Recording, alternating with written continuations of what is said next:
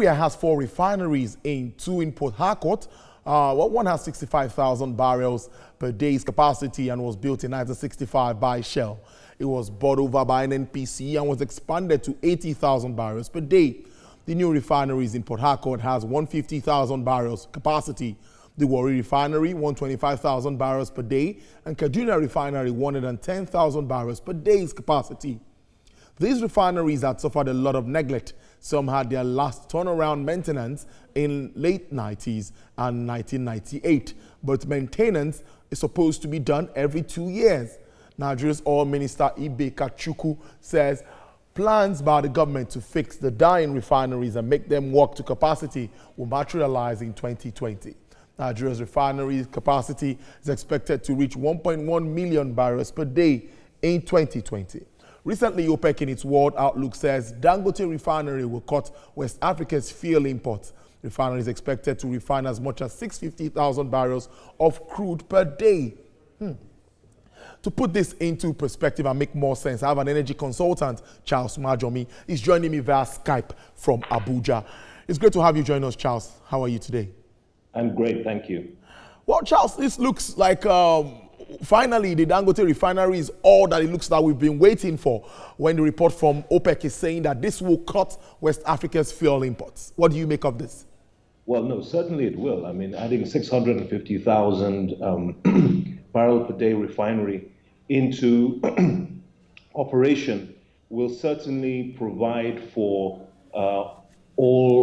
pretty much all of Nigeria's products needs, which would then free up capacity for other refineries that come on stream subsequently to either take up the excess that comes on from population growth or expand locally to the sub-region. So it's actually a very, very good thing. And I think that if it's on course, and provided that the pricing arrangements are adequate, it would be a very welcome development indeed. Keep in mind, too, that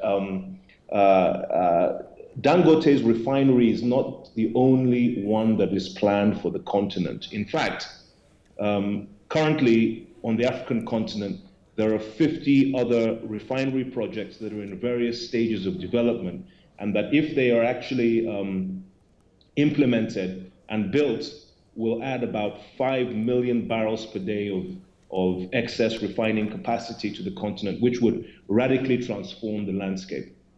Now, interesting, talking about these other African countries that move us away from foreign exchange that we keep pushing out of the country. But let's look at our state-owned refineries here. We've had turnaround maintenance before now, but what we have remains the same. They are still underperforming. Where do we go from here? We still need them to work. To avoid monopoly.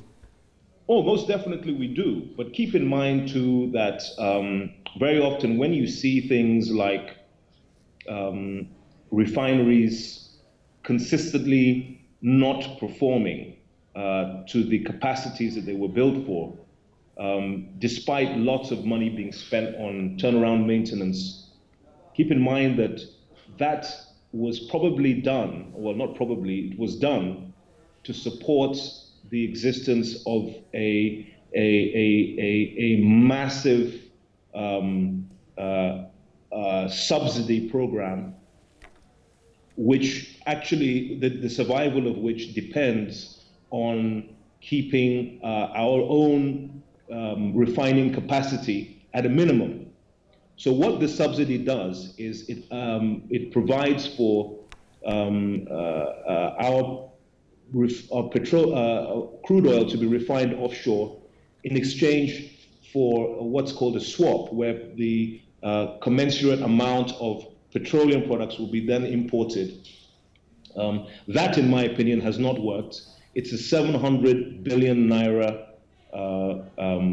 albatross on the economy and on growth.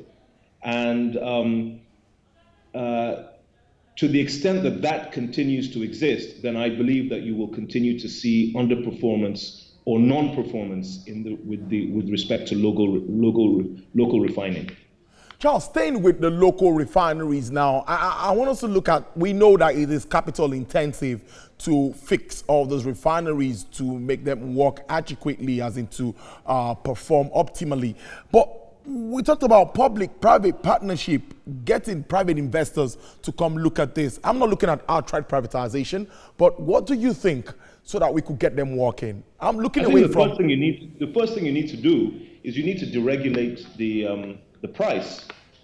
I mean, as long as you subsidize, you provide a subsidy, and you are not allowing a willing buyer, willing seller arrangement to come into play, then the refineries are going to not be attractive for investors. It'll be interesting to know what the arrangements are with respect to the Dangote refinery and the government. I know that there are some arrangements that exist between Dangote and the private sector. I know from his own oil exploration activities that will definitely be a supplier of feedstock. But with respect to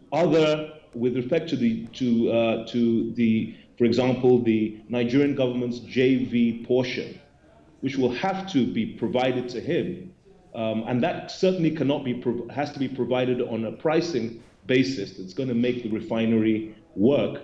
It'll be interesting to see what the details are. But certainly, I think a deregulated downstream will drive private investment into refineries. Finally, Charles, you just touched on deregulation. That's the word that keeps running in the oil and gas sector at this time. If we deregulate, or Nigeria agrees to deregulate, are you sure marketers won't take advantage of the pricing? I think there has to be a very orderly deregulation so as not to avoid, like you said, an incident of monopoly, but also to protect the consumers. So what we are proposing, what I've proposed in the past, is that PPRA, which is the sort of regulatory body that oversees pricing in this and products pricing in this country, should provide a template for retailers, so that the marketers don't take advantage. But this while maintaining a willing buyer, willing seller approach. So I think there has to be a gradual step down to deregulation. It can't happen overnight or impulsively. It has to be a gradual sort of midwifing towards a deregulated industry that protects the consumer whilst fostering a willing buyer, willing seller arrangement. And I think that can be done by presenting, for example, a price template around the pricing of products by PPRA. Charles Majomi, energy consultant, thank you very much for sharing your thoughts with us on Business Nigeria this afternoon.